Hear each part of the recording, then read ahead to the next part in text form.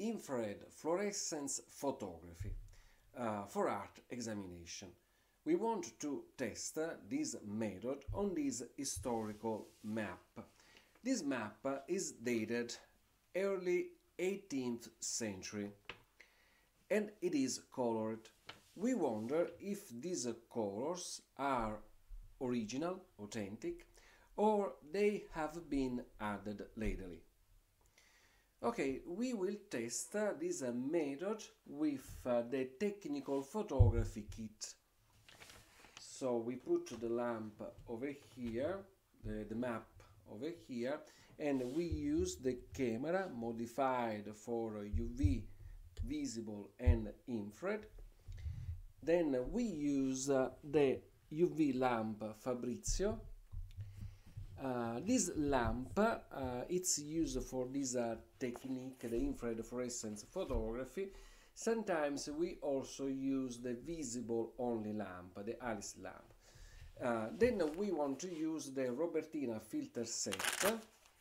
So we start with putting on the visible filter on the camera.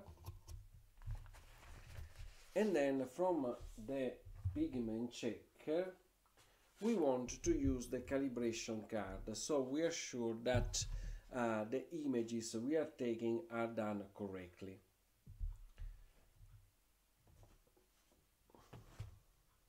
Okay. We start now the software to collect the image, and now we can go into live view. Okay, there it is. So at least we have an area that is representative of all the colors of the map. We can take the image of this visible image, so just a standard photo, nothing special. And then we prepare for the infrared fluorescence experiment. So we turn on the UV lamp Fabrizio, so that which goes directly in front of the camera. Then we remove the visible filter and we apply the IR filter, the infrared filter over here. And we go now into live view, okay, and we want also to turn off all the other lights. The problem is not the visible, but the problem is that there could be some infrared, so we turn off the lights and we increase the exposure. Let's make it like 5 seconds.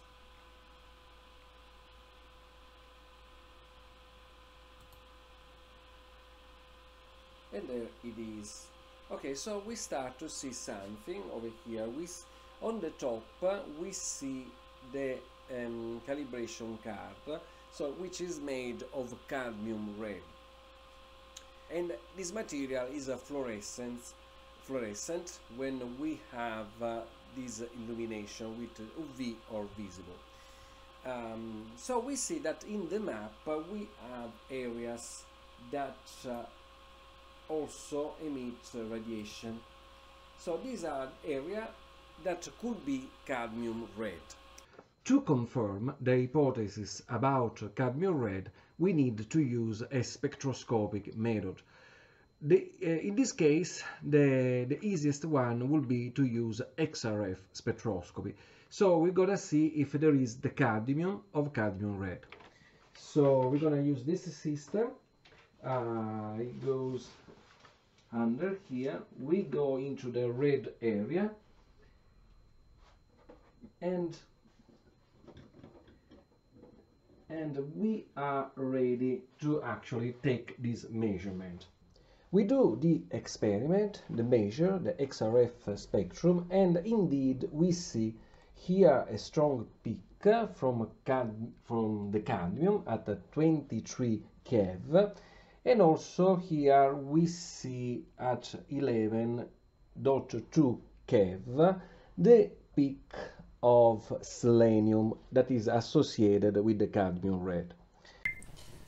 We now look at the pigment checker timeline, and we see that cadmium red was introduced to the market as a pigment at about 1910. So definitely this coloring, at least for the cadmium red that we found, was done later than the time of the map.